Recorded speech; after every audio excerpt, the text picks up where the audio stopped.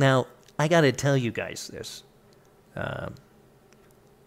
I've seen some of the best impressionists in the world, you know, like Jimmy Fallon, Daryl Hammond, Jim Carrey, Dana Carvey, the list goes on. But this impressionist that I just saw the other day, his name's Matthew Hawkins. I guess he's from Toronto. He's a construction worker. How the fuck is a guy like this doing construction? He should be on SNL. But I guess he's got 180-something impressions. He does like Tom Cruise. Who does a fucking Tom Cruise impression? Matthew McConaughey. You name it, he can do it. I heard he can do a pretty good Howard, but who am I? I'm no longer America's judge anymore. I've retired.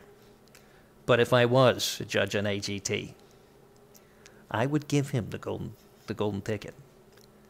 That's how fucking good he is. But who am I? I'm just in broadcasting. Anyway, let's get back to what she was wearing. She had a thong on.